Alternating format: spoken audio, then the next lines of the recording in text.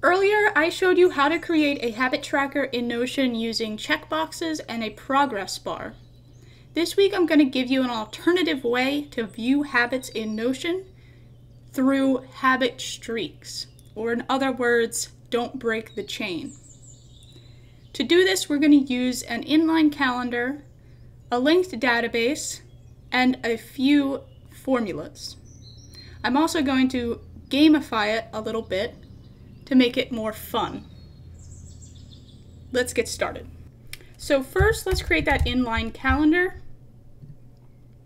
Call it Chain Habits.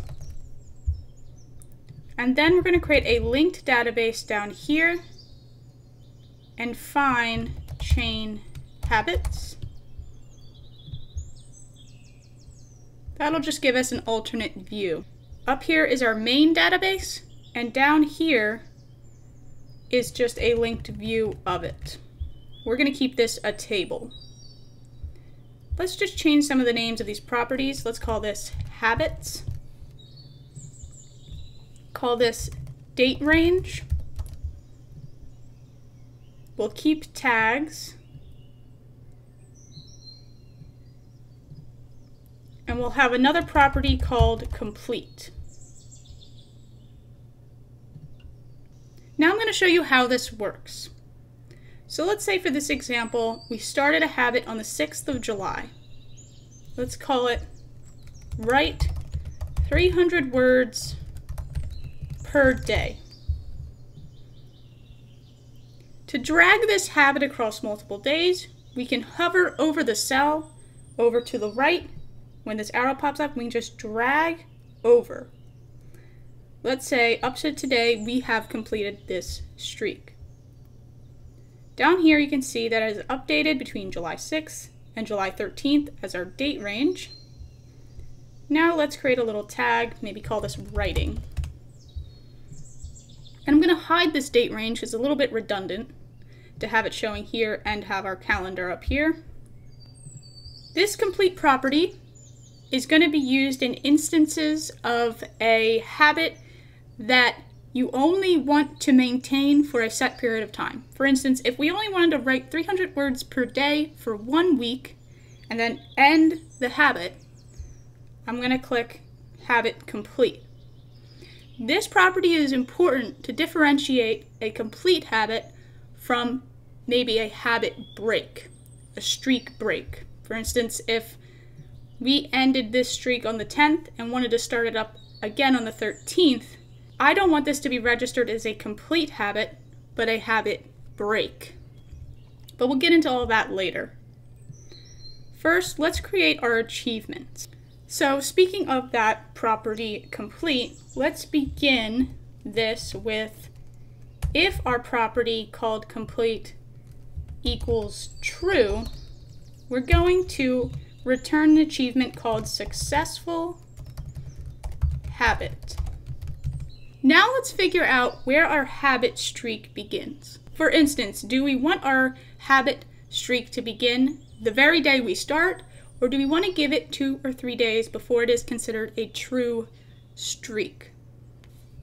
For this instance, we'll say only after 2 days are complete is it called a streak.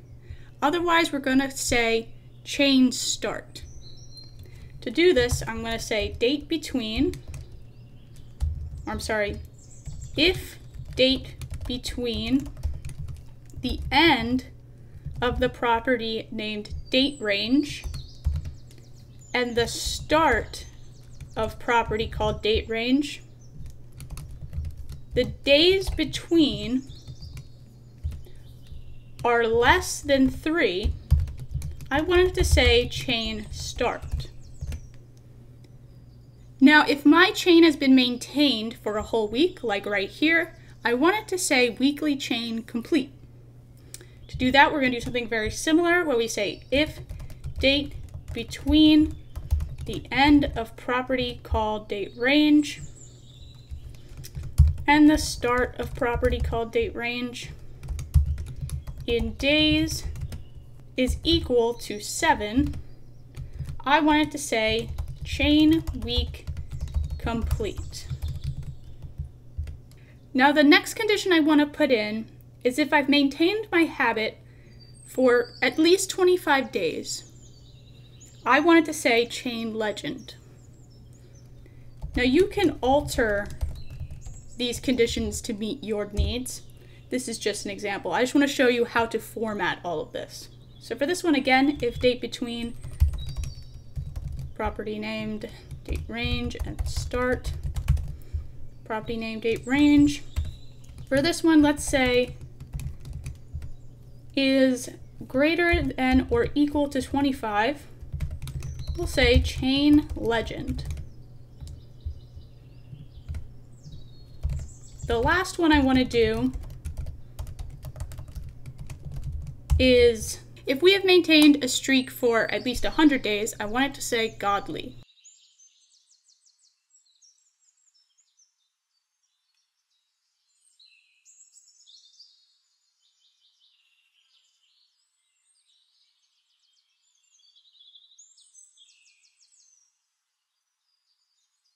Now, after we have all our conditions that we want in here, we want to put in a false condition. So whenever all of these conditions do not apply, I just wanted to say chain streak. Now we're going to close everything out. If you look at the number of if statements we have 1, 2, 3, 4, 5. So we're going to have 5 parentheses at the end. 1, 2, 3, 4, 5. This looks like I have misspelled something. Undefined function, date boutine. So let's see where that is. Right here. And now we're good. Now as you can see, we have, okay, so right here we have complete checked. So it says successful habit. Otherwise, it says chain week complete. Now, if we drag this over to like the 14th, it'll just say chain streak. Let's go up to the 8th. Now, it looks like I don't really want this to say chain start, because I did say earlier that upon the 3rd day, I want the streak to begin. So let's alter this a little bit. Let's say less than 2. There we go.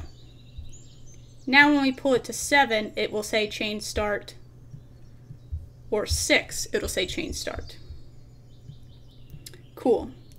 Now let's drag this up to the 30th, drag this down to the 30th, chain legend, because it is greater than or equal to 25 days. So you can kind of play with this however you'd like. I find it really fun. I think it's just a fun way to track habits in Notion that may be more interesting to use than just checkboxes. Now let's get further into this database. Let's add some more properties. Let's find the number of days within our date range. Let's keep track of that. That one is rather easy to figure out. Just date between property called date range. Sorry, split end and start, property called date range, in days, and we'll return the number of days. Now we can also add another property that will help us archive chain breaks. Like I said before, we're going to call this broken question mark. Give it a formula. This is what we're going to find. Let's make another example. Let's say we're writing 300 words per day, and Saturday, we kind of slip up. And we want to restart our habit streak on the 12th. Write 300 words per day.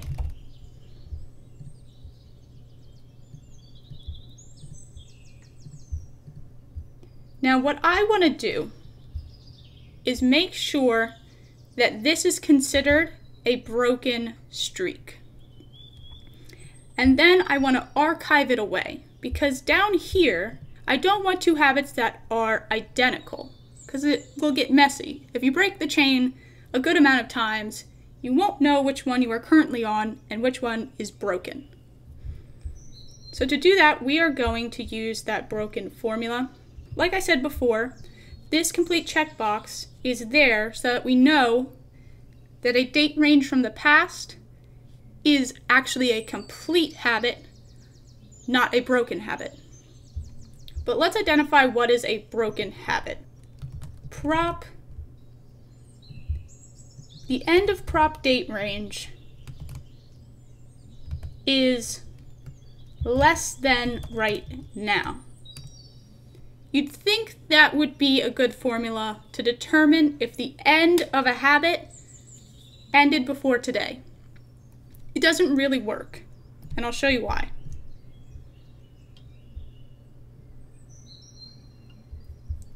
Let's go into properties here and just toggle broken. So this is telling me right here, of course this may be broken, but this is also telling me that it is broken even though it is clearly not a broken streak. This is because the now function includes a time. So if I drag this over to the 14th, suddenly it's not broken. What I'm saying by checkbox before now includes the time. So here on Monday, I'm not specifying a specific time on Monday. It is automatically going to be 12 a.m. on Monday. And if right now, like right now when I'm filming this, it is 11:33 a.m., any time before 11:33 a.m.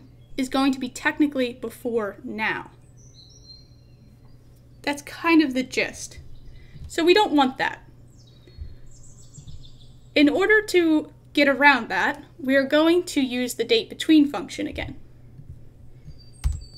We can say date between the end of property called date range and right now in days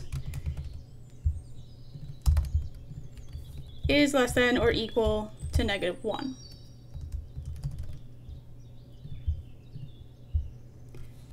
Now we're getting somewhere. So now, correctly, this does not say broken, and this one still does. But I want to include as well this complete property. So we want to say, if property complete and date between the end of the range and now is -1 or less than -1, it is not going to be broken. If date between end property called date range and now in days is less than or equal to -1, then true. Otherwise, false. Oh, we have some misspellings. Now, and that should be parentheses. So, if property is complete and in the past, the end date is in the past, that is not considered broken. That would be false. But if it is in the past and complete is not checked off, it will be broken. So now let's get rid of some of these brokens or completes from our main view. Let's create a page called archive.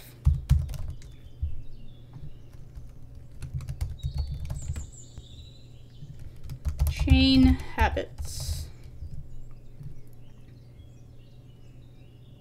Let's full width. And let's filter this by only our broken and our complete habits. Just go to filter and say if broken is checked or if complete is checked. We'll put it in the archive. Now, I don't want to view my broken or my complete habits in this dashboard view. So I'll do the same thing with filter, except I'll say broken is unchecked and complete is unchecked. Now let's do some more examples. Let's go back in time a little bit. Let's say we started a streak on the 2nd of June called Make Healthy Dinner. And this is telling me it is broken because it doesn't run through to today. So let's run it through to today. Let's say we have been successfully maintaining this streak up to today. It will show up down here, Make Healthy Dinner, and our achievement is Chain Legend because it looks like we have maintained this streak for 41 days. Now if I were to click Complete, it would disappear into our archive and say Successful Habit. We'll be able to differentiate our broken and complete habits not only by these ticked boxes, but also by our achievement status. And if you want to divide these up even further in the archive, you can. For instance, you can make a view that's just for broken habits and another view for complete habits. Again, let's say with Make Healthy Dinner, it is not complete, but we kind of messed up on Friday. It's going to give us a broken habit. And we'll start up again whatever day we want to start up again. I know it can be a little bit tricky with formulas, so I hope I was clear. I'm going to leave a link to this down below like I always do as a template. If you want to use it and you don't want to figure out all the formulas, that's fine. If you have any questions, comment down below. I'm going to try my best to answer as much as I can. And I will see you next time.